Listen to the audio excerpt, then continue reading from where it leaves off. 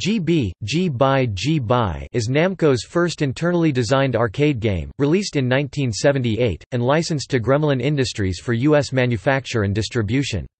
It was designed by Toru Iwatani, who later went on to create Pac-Man, Pole Position, and Libble Rabble. When it was released in the United States by Gremlin Industries, they replaced the Namco lettering on the light-up bumpers with their distinctive G logo.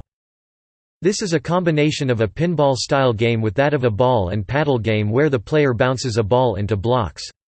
The goal of the game is to keep the ball from falling off the bottom of the screen for as long as possible and get the high score.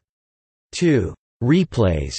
Extra credits will also be awarded at preset point values, depending on how the cabinet is set. There were 2 sequels, Bomb B and Cutie Q, which were also designed by Iwatani and released in the following year. The second of these was also the first game from Namco to award an extra life at a preset point value, instead of a credit.